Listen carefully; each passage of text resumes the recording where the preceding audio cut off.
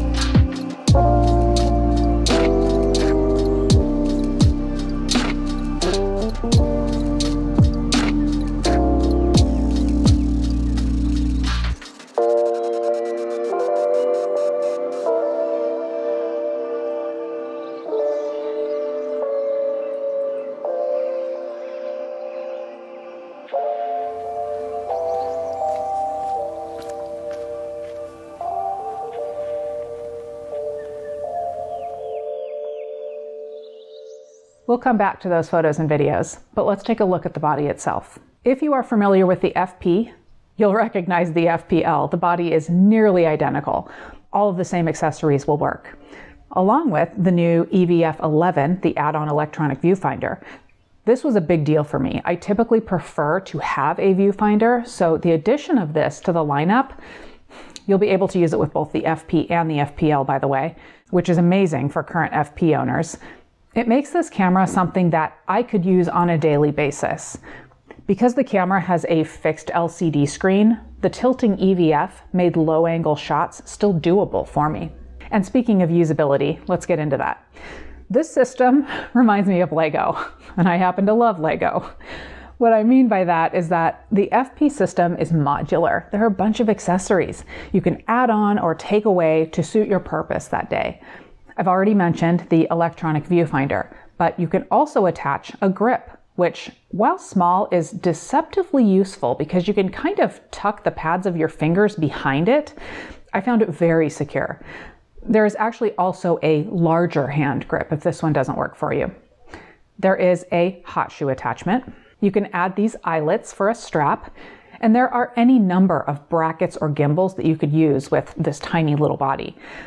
Like I said, it's able to transform to be suited to different uses. When I used the FP last year, I used it with a bunch of different lenses, but I did use it alone with one of Sigma's I-series prime lenses like this one for a walk around the museum, like no grip or anything. And it was really nice to have a compact camera that could easily just tuck away when I wasn't using it. Or with the FPL, when I was hiking, I attached the EVF and the grip. I hung the rig on a strap around my neck, and this was actually really important. It simply felt and behaved like a traditional DSLR or mirrorless interchangeable lens body. I didn't think twice about the fact that I had screwed the EVF, the grip, and the eyelets on before I left the house. For me, with the amount of hiking and such that I do with my cameras, that is a very notable point. Beyond the flexibility of the physical form factor, it's small and lightweight. It's dust and splash proof with an aluminum die-cast body, which is not only durable, but in combination with the large heat sink that's integrated into it, means that it is very difficult to overheat the camera. It has room for one UHS 2 SD card, or you can record to a portable SSD via USB. And speaking of USB, you can also charge the camera via USB-C while using the camera. This is nice for time-lapse, or when you want to shoot a lot of video, or when you're using this camera as a webcam. One more note about the body. Sigma has managed to include quite a few buttons, dials, and switches. As I mentioned earlier, I did make use of the ability to change the function of some of the buttons, and I found the switches incredibly useful.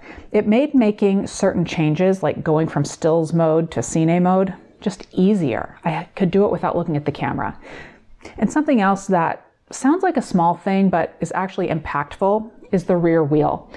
The camera lacks a rear command dial, so you turn this wheel to adjust exposure or exposure compensation, depending on what mode you're using. I typically dislike this type of control because I wind up pressing the four-way buttons as I'm turning the wheel. But this wheel is constructed differently. I did not have trouble with it, which for me is unheard of. When I review gear, I always spend a lot of time on the actual usability of the camera because anyone can look at a spec sheet and talk about what the individual specifications may do. But that's not real life. The actual usability of the camera has to support the specifications inside, or those specs just don't really matter. Getting into those specs though, let's start with the mount. This is an L-mount body. If you keep up with camera news, you may know about the L-mount Alliance, which is among Sigma, Leica, and Panasonic. They each have L-mount bodies and lenses, so you can use any of the L-mount lenses from any of the three brands on the L-mount bodies from any of the three brands. And this includes the Sigma FPL. During my time with this camera, I ended up only actually using two lenses, the new Sigma 28 to 70 millimeter f2.8 DGDN Contemporary and my Panasonic 70 to 200 f4 lens. That being said, after having used the camera and edited the photos and video, I'd feel comfortable using any lens on it, including the compact Sigma I-series lenses like this one, or even the Leica lenses or the Sigma Art lenses. Moving on to the sensor. This camera has a full-frame 61 megapixel back illuminated bare sensor with a low-pass filter to preserve optical performance. And I can attest to the quality of the images. They are absolutely wonderful. There's something about Sigma's color science that I enjoy, which allows me to just spend less time at the computer when editing. There is no in-body image stabilization, though there is electronic stabilization that you can turn on in certain modes, which I did do when shooting handheld video. It isn't available in all video frame rates, but I used it with success. I also made use of the optical stabilization in the Panasonic 70 to 200 millimeter lens to shoot some video handheld. IBIS is definitely something that I prefer in a camera because I do quite a bit of handheld video, but I can't say I really missed it here. Also, this camera is small and lightweight enough that you can use the smaller electronic gimbals that are on the market. Since we are on the topic of video, there are a variety of resolutions, frame rates, and bit rates, which I'll put up on the screen right now. I chose 8-bit 4K 30p and sometimes 1080 120p writing to the card in the field, but I did do a quick test in my office to confirm that you can capture 1080 60p 12-bit cinema DNG footage to the memory card, which is pretty amazing. Rounding out the discussion on video, though these things are actually available for stills, but I found them especially helpful for video. You have options to customize how your footage looks, like the tone curve and color modes. I elected to use Vivid when I was in Sedona, but these color modes can certainly be useful in filmmaking to create a mood. There are even a couple of new colors on this camera, Duotone and Powder Blue. Finally getting to image quality. It is very good for a few reasons. First, the high megapixel sensor allows you to crop quite a lot and retain clarity. As a side note, you can use the crop mode in the camera in both stills and video. In video, it will even retain the resolution you've chosen. Having a crop mode isn't exactly groundbreaking, but I do appreciate that you actually have options beyond just full frame and APS-C. As for speed, I wouldn't put this camera in the category of a dedicated sports camera, but it will capture stills in high speed at up to 10 frames per second and in medium speed at up to 5 frames per second. And there is a new hybrid autofocus system. The FPL has both phase detect and contrast detect, where the original FP has contrast detect only. Now, this is a pre-production unit with pre-production firmware, so I can't go in depth on the continuous autofocus or the tracking. That was one of the things that Sigma was still working on. But I can say that I have used the camera extensively in AFS and single point autofocus, and the camera focuses quickly and reliably. I was impressed with focusing in low contrast areas, especially when I was capturing the backlit balloons. I also tried continuous autofocus during video with face and eye detect on. And while this is a part of the camera's functionality that Sigma warned me wasn't quite complete yet, I was actually impressed with this particular clip where I was focused on the plants, but when I came into the scene, it focused on me pretty quickly, but also incredibly smoothly. It wasn't jarring at all, which to me leads to more aesthetically pleasing footage. Now for my favorite surprise in my time with the camera, the 16-bit RAW files. I was in a challenging environment with the sun cresting the mountains and the balloons in shadow. Take this photo for instance. When I pulled it up on my computer, I fully expected that the highlights were lost. I actually sat there and kicked myself for managing to overexpose this one because this one was my favorite composition of the series. But alas, here is my edited image. I am absolutely blown away by the highlight recovery. I have not seen that kind of latitude in anything other than medium format sensors.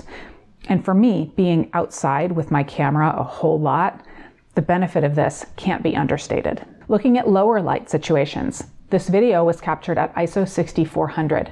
It was before sunrise and was still quite dark. I was actually just barely able to navigate the trail without my headlamp on. And the quality of this video is still superb. There are a number of features that seem like they'll be helpful, though I didn't get a chance to use them. One of them is this camera behaving as a director's viewfinder with different cinema camera or custom frame lines. And you can capture settings a couple of different ways. You can save and then share settings with a QR code, and you can also take a screenshot of the camera's LCD screen, which records the settings. If you are using the camera as a director's viewfinder, or if you are using multiple FPLs for filming, these can be really helpful. And maybe more importantly, they can save you time. And like I said earlier, I don't have the final production firmware to test the autofocus in terms of continuous autofocus or AI. So overall, I have been incredibly impressed with this camera. The highlight recovery alone is astonishing. If I could magically change anything about this camera, it would be to add a joystick to move the focus area around the frame. You can use the touch screen to choose a focus area and it works really well, but when you're using the EVF, you have to do 2 button presses in order to activate the directional pad on the back to move the focus area around. But that's personal preference and mainly has to do with my impatience. I certainly worked around it. In fact, I did thoroughly enjoy using this on the hike. Let's talk cost and availability. In the US, body only is $24.99 and the EVF 11 is $6.99, but you can purchase the bundle at a discount for $29.99. It's all expected to be available mid-April this year. What do you think? Do you own the FP? What do you think of this new FPL? Let us know in the comments. I will link to this camera in the description so you can learn more and any of the lenses and anything I used. And remember, there is also a link to learn more about channel membership if you are interested in my complete courses. And I'll throw a link down there to my gear reviews playlist in case you want to check out some of my other L-mount reviews. Please give this video a like and subscribe if you haven't already. Thank you to Sigma for trusting me with this tiny bundle of joy. And thank you for watching.